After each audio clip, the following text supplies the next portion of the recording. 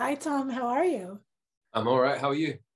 I'm very well. So, congratulations on Shepherd. I thought it was so fascinating as a film because it captures parts of the human condition we don't see in film and TV very often, and captures it in a very visceral and cinematic way, which, of course, your performance was a huge part of. So, I'm curious how you went about playing Eric. So that's a really interesting question because in this round of chatting to people that I meet you on, I keep using the word visceral a lot. And I think that was for me the key. I don't know if that was just because there wasn't the same dialogue you'd normally have because it was me alone on an island, but I also felt like the way to try and make this tangibly real for an audience was to consider what the animal of Eric would go through and try and step into his energy, his vibration, if you like. I read the film for the first time on holiday. Which was quite an odd place to read it. Yeah. Right. So I dived into the film and read it, and I was completely immersed in the world of it, and came out, and I felt very empathetically drawn to Eric, and to have lived in his shoes for that hour and a half of reading it, the residue of that really stuck with me. And I came back from holiday around my agent when I really want to do this, and went and met Russell, and I felt like what Russell had done in the script, I felt like there was a real sensitivity in the mapping out of the transitions that Eric takes through the film, and how his psyche is and the state that it is in as when we meet him, and also there felt a real sensitivity in Russell's kind of storytelling in terms of how that kind of disintegrates through the film, and I agree with you. I don't think we always see that told so delicately, and I found that quite brave, and to take that and put that in this as the heartbeat of what is ostensibly a genre film, I've equally found very brave. So I was really wanted to tell this story. So I know the shoot was very challenging. I know it was a short shoot, but the weather was very challenging. But it was a very intimate shoot in terms of the cast and the crew. Most of it was you, of course, on screen, but I imagine that really helped with crafting the tone and really the poetry that's seen in the film. It's really a tone poem, the whole thing. So how was the shoot for you? A tone poem. I really like that. Yeah, I guess it is a tone poem. The shoot was. I mean,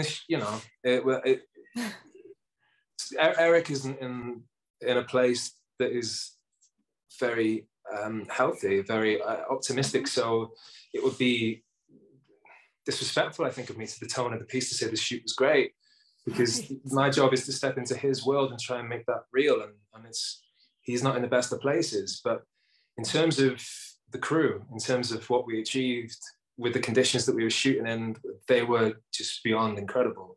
And, for me personally, being on the island was a gift. It did so much of the work for me. The idea of a human alone, or albeit with a very lovely dog, but like meeting nature and kind of trying to find their identity through the power of nature. I had to be on the island, but for the crew, I'm sure it was incredibly challenging. And they just dug in, and we got it made. And so, yeah, there were many things that made it a crazy 7 weeks going and moving I moved to a hotel far away from anyone else after, can't remember, a week or so, or whatever it was, because I kind of realized I wanted to stay isolated as much as I could. And, right. that was odd. But listen, if it's 7 weeks of our lives for a film that is here forever, so it's worth whatever it takes, I think, to try and make it as good as we can do within the circumstances. Mm-hmm. Now, the film is played at the London Film Festival, the Stockholm Film Festival, played in the UK for a while. So I'm curious, what sort of reactions did you receive to the film? Well, I don't know. I'm not a big one for reading. I don't read a lot of reviews. I try and kind of just let it be out there. Right. But when it screened at the film festival, I managed to get myself a bunch of tickets to my friends, and my parents came and whatnot. So it's quite interesting asking for their reactions, because I think everyone has a different interpretation of what the end means.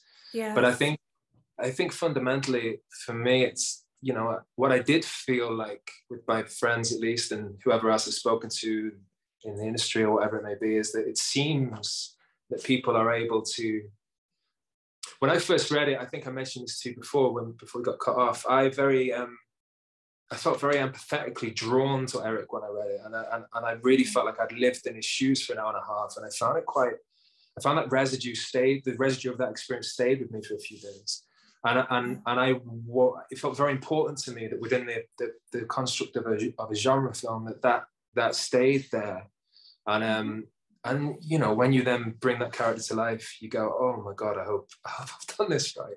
And then you put it out there, and I do feel like the people I've spoken to, they went on that journey, they stepped into Eric's shoes, and whatever their version of living that with him would be, it felt like they had at least lived it with him.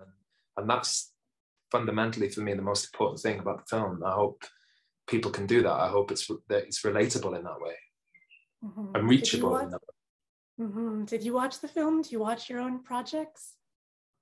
Yeah, I do. I mean, I say yes, and I mean, like, you know, if it's a TV series, I don't set an alarm for every week and watch every single minute. I think, but like, I like to kind of watch like at least the first episode, because I find it quite informative.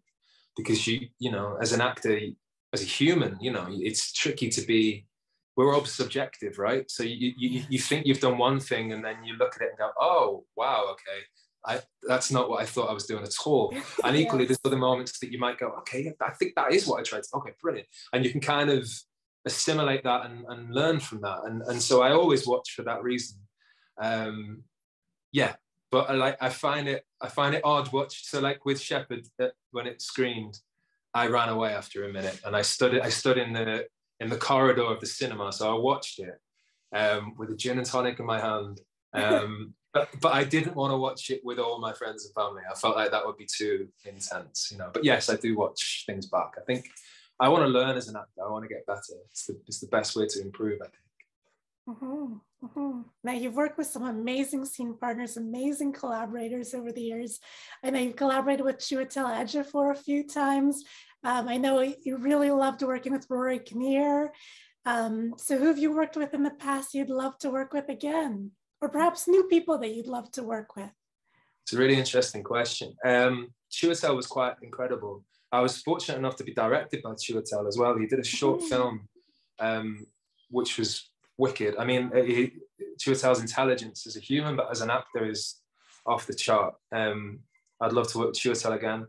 There's so many people. I mean, I think the thing as an actor, when you're starting out, and all right, I'm not in my 20s anymore, and I definitely felt like I was starting out through all of my 20s, but I still feel like I've got so much to learn, is that you really learn, I think, by going up against people that are better than you, to put it really like kind of bluntly. I guess like that's the joy, is like, you're incredible, like let me just see if I can do this with you, let's learn from you, let's try and level up. And there's been so many actors, I've been very, very, very lucky that I've worked with good actors and good people, I have to say, that not only challenge you in the right way in the scenes, but have been incredibly supportive outside of the scenes. So the list is massive. But who would I like to work with who I haven't?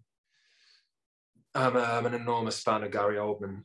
I'd give anything to just dive in a scene with Gary Oldman. I think when he's on fire, I think it's just electric. So let's say Gary Oldman. Great answer. And I'm curious, what have you been watching or reading? I know music is important to you, so perhaps listening to that you've been really into.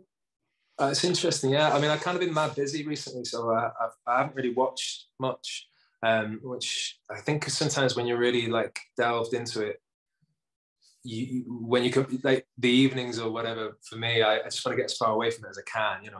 Right. Apart from on Shepherd, because it was interesting. Usually I do that. I come off set when I'm in the character's clothes, I'm in their rhythm, put my jacket on, I'm in my rhythm. I think on Shepherd, I did 7 weeks in Eric's clothes and then really like left them behind. But ordinarily, it's not like that. So I've not been watching a ton. I've dived into, so I watched a documentary about the KLF the other day, which got me, in the last like week, I've got deep into like early 90s, like acid house and stuff. So that's been the last like week of my life. And before that, I was going right through kind of Atlantic soul, listening to that and deep into that. I played in a soul band for many years on and off with my dad, which was great fun. We haven't gigged in a couple of years, so I think I was kind of pining for that. So I was going right through Sam and Dave and whoever else it may be and playing all of that stuff. So I think I've been kind of delving back through. I've got all my CDs out now, and I know the world's moved on, but nothing gives me more pleasure than to sit down and put on a vinyl or put on a CD and listen to an album in full. So I've been doing that as much as I can, and it's been Atlantic Soul for the last month or so, I have to say. Would you want to return to music? You know, I mean, like to play like for fun, yeah. Do I want to go back to being in a band and dreaming of it all? I mean, I write songs every day. You know, that I play guitar every day. That's how I kind of, I don't know, that's how I zone out. That's what I do. So there's tons and tons and tons of songs there, but I don't know. If maybe I should like drop a tape of them all on a tube one day and hope someone releases them without me having to do it. You know, I don't know. I love it. Well, thank you so much for the art that you bring into the world, Tom. I really appreciate it. Have a lovely day. Thank you for this. Thank you for taking the time. No problem. Real pleasure. Thank you very much. Thank See you you again.